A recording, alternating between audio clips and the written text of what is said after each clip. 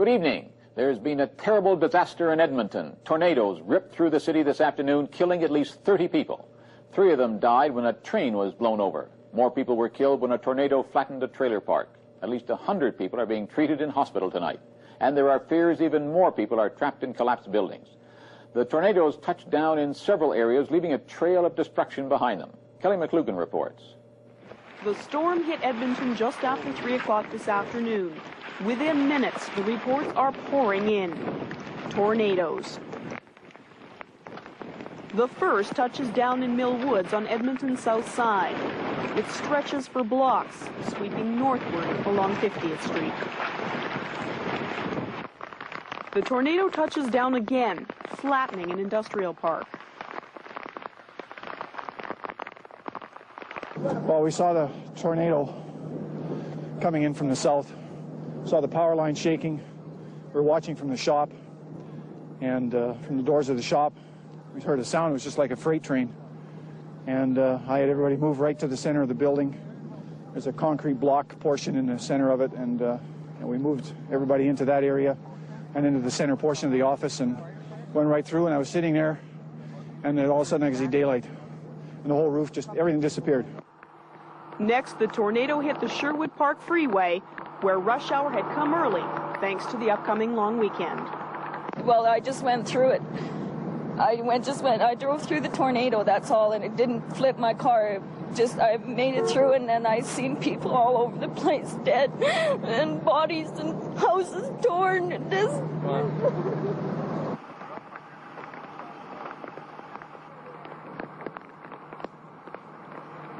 And right now, we're concerned with the people that are in immediate danger, and we have the area blocked off for now, moving as many spectators back as we can.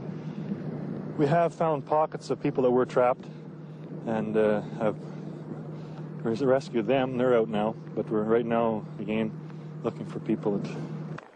And the rescue officials aren't alone.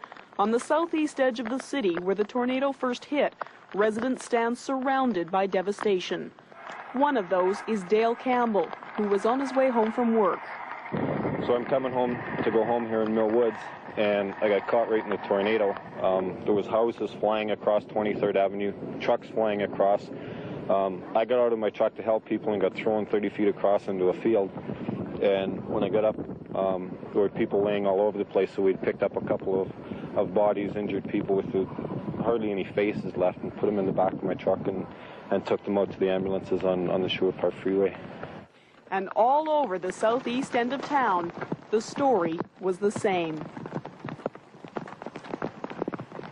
All we saw is the wind touched down, and I rounded my family up and took them down the basement. Did you hear anything down in the basement? Oh, Christ. I heard everything down. We were scared silly.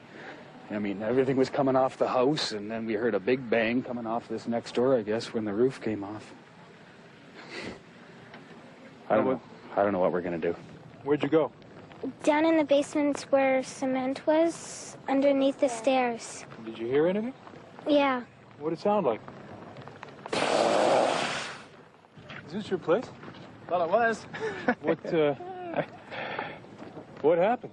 Well, it was just a tornado, I guess, but the funnel came dead square right on the roof of the house, dropped right down on top, and lifted the whole roof right off, and then dropped down on the fence behind, and you could see the fence is all gone, and then it just headed straight towards that farmer's house and all those trees, and all we saw was the trees being all uprooted, and his house just disappeared.